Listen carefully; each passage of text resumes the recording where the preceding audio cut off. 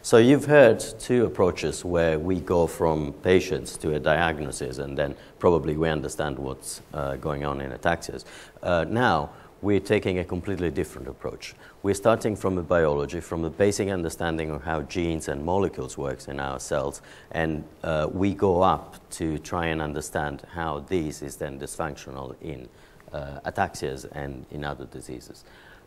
So when the title of the talk says hereditary ataxia, but I will focus on a specific cause of hereditary ataxia, which is the polyglutamine ataxias that are due to an expansion in a number of affected genes that cause a stretch of a particular amino acid called glutamine in the protein to be dysfunctional, and many of them are spinocerebellar ataxias, but also polyglutamine diseases can include other diseases like Huntington and spinal and bulbar muscular atrophy. In particular, in my laboratory, we focus on this disease called DRPLA that is caused by a mutation in atrophin 1. So the first thing that I need to approach is, does it actually make sense to model ataxias in animals? And you will see we use many animals. And the reason that my reasoning in this is that if you were to take a young engineer who's just come out of school and you put it in front of a Formula One car to actually understand how it works and make it perform. We are all Formula One cars in evolution, human beings. But the young engineer will not understand how it works because it is too complex. So then you have to use a model that the engineer knows well, that is simpler, where he can learn rules that then can be applied to understanding of a Formula One car. Now, the problem is to try and find the right models. And the reason why I think animals are good models of ataxias is because they are evolutionary related. So models could be of two types. They could be copycat models. For instance, a radio-controlled car. It's made by humans to model something that a Formula One car, that is to go on wheels. But effectively, it works completely different. So the young engineer will not be able to understand how the Formula One car from a radio-controlled car. But my PhD student, who is French, pointed out to me that the French young engineers start to learn how cars work from Citroën de Cerveau, because apparently it has the simplest engine on the planet. And then once you understand how that engine works, then you can extract rules that you can apply to the Formula One car. Perhaps not directly. Perhaps you have to understand how the Fiat 500 works, and perhaps then the Volkswagen Golf works. And then once you have all these things in common, then you can go and make a Formula One car better. But that is also another corollary in this. Not a single model would be the model. You will need many models because all models are different and they do better some things and worse other things. So what is the approach that we're taking in my laboratory? We're really using a variety of models. We're using mice, we're using cells and culture, and we're using these other organisms, that is a fruit fly. And the idea is that by integrating the knowledge of these three models, and really these arrows go in all possible directions, we're learning from every single model, then perhaps we think that one day we'll be able to translate some of our knowledge for the help of the patients. So you may be more familiar perhaps because there's a lot more known about how you use mice in a laboratory or how you use cells and culture, but I wanted to discuss in particular the use of this fruit fly organism. Why do we use it? Well, first of all, because it's fast. It's cheap to maintain in the laboratories, and it is very well known. It's been studied for over 100 years, and we know a lot of its genetics, development, neurobiology. This is the nervous system of a fruit fly, this is the brain, and this is the spinal cord. And by no means has been my idea to use the fruit fly as a model for human disease. This is well known that 70% of the genes we've got in our body are conserved in flies, and you can mutate them and try to understand how they work in flies and then translate that knowledge to humans. Or you can also make humanized models of disease carrying the human mutations. So then, as I said, we're not the only ones using this model. There are models for spinocerebellar ataxia 1, 2, and 3 that are already been put out there and giving us valuable information about the mechanisms involved in ataxia. So then, to give more, go into more specifically our work, we started trying to model, to make a humanized model for DRPLA. And the first thing that we made sure it was that there was a good evolutionary conservation between the genes that we have in mammals and in obviously humans and all other mammals, and the gene that's present in Drosophila. Often there is only one gene in Drosophila, there is more than one gene in mammals. This is because it happens in the evolution, but the important point is that when you go to the protein level, you have two separate proteins in flies and two separate proteins in mammals, and they correspond in terms of their function. So evolution was on our side. So we made these models, and we studied them. We tried to understand what was going wrong in the nervous system of these flies, and we hit on a process, on a very basic process in the cell. Now, you know that, so in a way, this is also another interesting lesson from evolution. Now, autophagy is a process that we have basically in all our cells. It comes from a Greek word for self-digestion. Now, in evolution, this happened to be evolved in the very basic organism like yeast, because if you haven't got nutrients and you're starving, what yeast does is just it digests part of itself to make new things that may be helpful to go through the hardship. Now, in our nervous system, we don't really starve.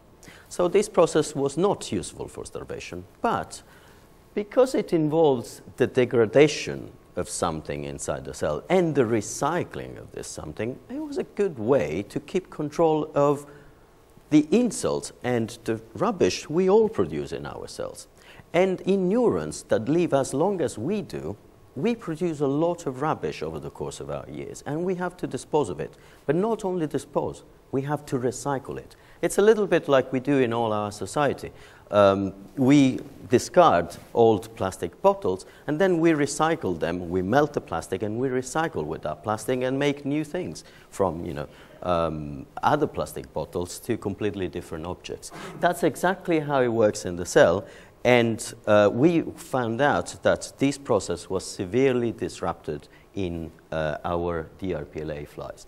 And this is a scientific, you know, I'm not going into the scientific detail of this slide, but you have to see that these are all markers that we have used for this process in the flies. Now, we, as I said, we use a multimodal approach, and then we've taken mice that have DRPLA, that have the humanized mice that model DRPLA, and we found that all these markers, all the alterations that we had found in the fruit flies were also present in the model for the mice. So we could essentially come up with the conclusion that this process of rubbish recycling inside our cells is actually broken in DRPLA. And I do have to say that this is a very basic process that will probably be involved in many more diseases than DRPLA. We also try to understand not only that the process was broken, but actually what was causing this to be broken. And what was causing to be broken was that we found out that there was, in specifically, one gene that was, whose expression was reduced in DRPLA. It was reduced in the DRPLA flies, and when we looked in the mice, all the 4 genes that are called FAT, there's a reason why it's called FAT, but it's not important. All the different FAT genes, at least 3 of them were statistically significantly, that is, it was proven to be reduced, and also we think this one is reduced. So this gene controls an important pathway in the cell, and 7 years ago, we made this hypothesis that fat would be involved in DRPLA, and also by other reasons that I'm not showing here, is that we made the hypothesis that mutations in fat may be involved in human neurodegenerative disease, and possibly ataxias, because they're very expressed in the cerebellum, these genes. So at this conference, 7 years after, I've met this young Dutch group leader, Dineke, who spoke at the first day of the conference, of the scientific conferences. And what she described was a cohort of 20 patients from the Netherlands, and 2 of them, and at least some of these patients, had mutations in FAT2 and in FAT1. So 7 years after, we were able to sort of start to begin validating our hypothesis that these genes will be involved in ataxias. And we think that's only the beginning. We can reasonably think that other genes and molecules that make this pathway will be involved as well. So I told you that we're using flies, and then we moved into mice to confirm our findings, and this possibly has now some significance for humans. But we're also trying to learn from mice, and then something that we wouldn't be able to model in flies. As I told you, the young engineers need to use many models before it actually can get to the Formula One car. And what this model, the mouse model, allows us to do is to understand what's going wrong in the specific brain areas that are most affected in DRPLA.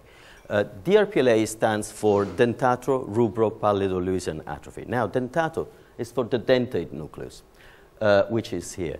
And rubro stands for the nucleus ruber, or red nucleus, which is here. Effectively, all these nuclei are well represented from the human brain, are well represented in the mouse brain. So now we can use this model to hammer in these nuclei and try and find out what's wrong in particular with this nuclei. We know that all cells will have these autophagy, this rubbish recycling process wrong, but these may have something else. And this is what we found out, that there is a particular molecule that's involved in the metabolism of RNA. So in basic biology, our genes, which is DNA, make this messenger that's called RNA, which makes then the protein. Now, this messenger also has to be regulated, and this molecule that is usually found in the nucleus, that is where the genes are transformed in RNA, is actually lost in DRPLA, and it's lost only in the dentate nucleus and in the red nucleus. It goes outside of the nucleus. It goes in the surrounding part of the cell that is outside. So we think this is defective. So we're very keen to study what is the impact of this. And we suspect that we may be on the right track, because from the literature we know that they regulate the messengers, the RNA, for FAT1, FAT2, and FAT3. And that also they physically bind the protein that's mutated in DRPLA, and also the protein that is mutated in ataxia, in spinocerebellar ataxia 1 and spinocerebellar ataxia 2. So perhaps these are also other determinants. And if the results come out the way we are hypothesizing this way, we also think that these molecules, RB-FOX1, 2, and 3, may be interesting genes for ataxias. So this was one part of the story. So I told you how we're learning from these models to what's going wrong inside the cells, inside our single nerve cells. But the nervous is a system. It's not made just of nerve cells. You have other cells that help the nerve cells to work. And these cells are called glia.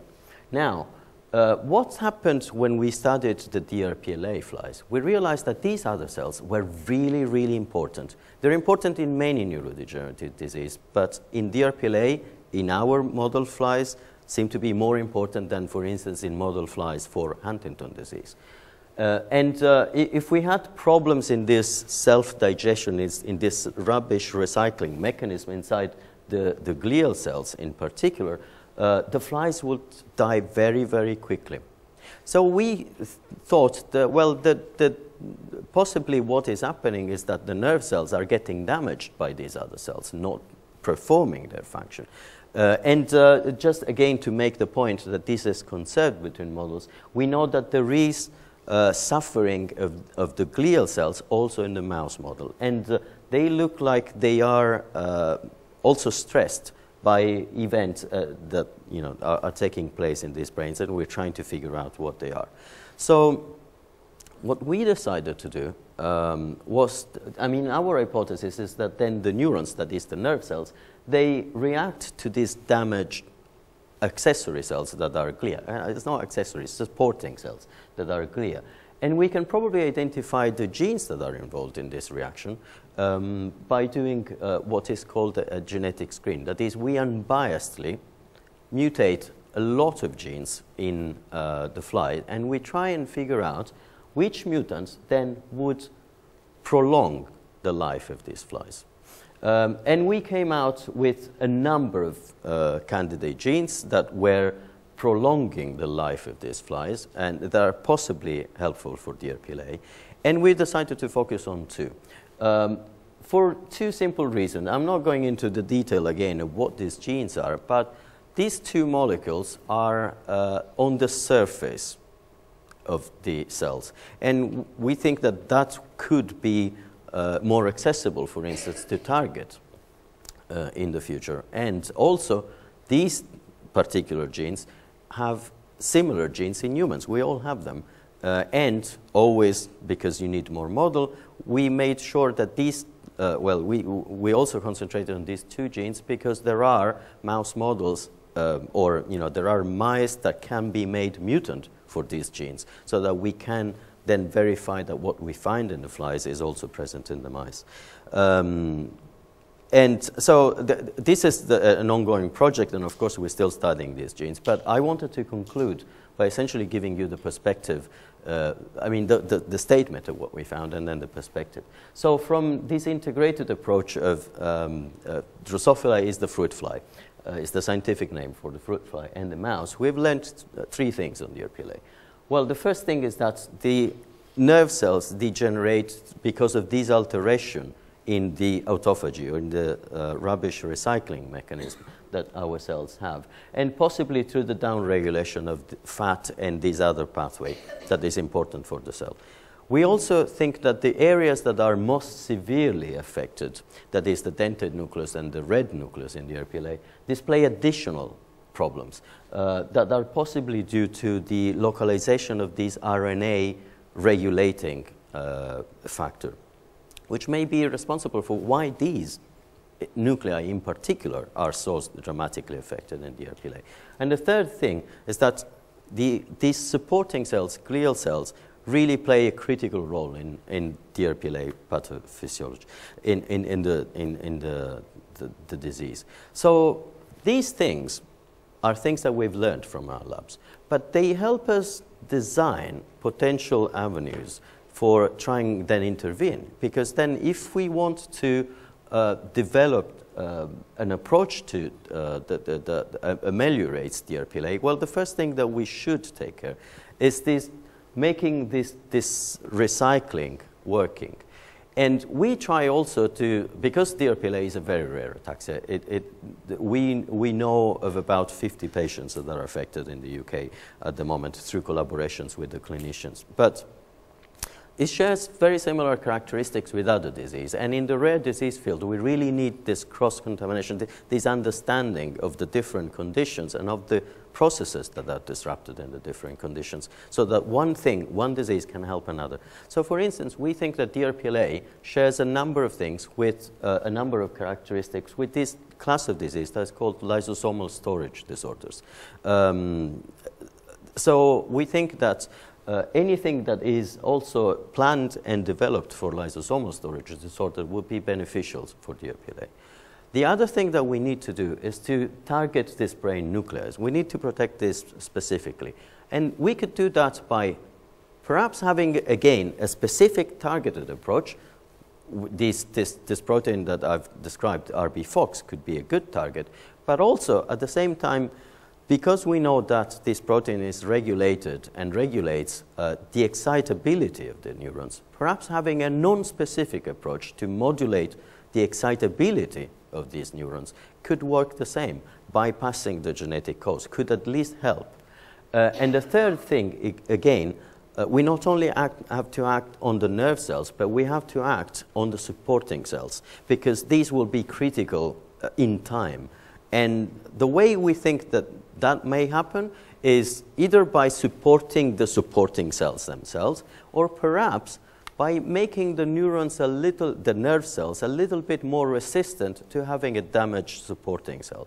For instance, by acting directly on these these proteins that are on the membranes that probably mediate the adhesion, the sticking together of the nerve cells with the supporting cells. So again, as I said, these are ideas that we're trying to develop. First of all, that come out of our basic understanding of how the disease works in these models. And really, in all these efforts, you know, I take the least credit, because we've been very lucky to be supported by Ataxia UK. The work on glia is made by David, who is the PhD student who is supported by Ataxia UK, and the inventor of the de Chavot model as a way of learning for the Formula 1. And Olga is a postdoc that's supported by a different charity, it's the Henry Smith charity, but she did all the work on mice to not only confirm what we found in flies, but she was the person who came up with the idea of looking specifically what was wrong in the nuclei that are affected in nerve cells. Because they're not in the room, I can tell you that really, they're really the best PhD student and the best postdoc I've ever had. So really, they should take a lot of credit for that. And I should thank collaborators and also other sources of funding. Thanks.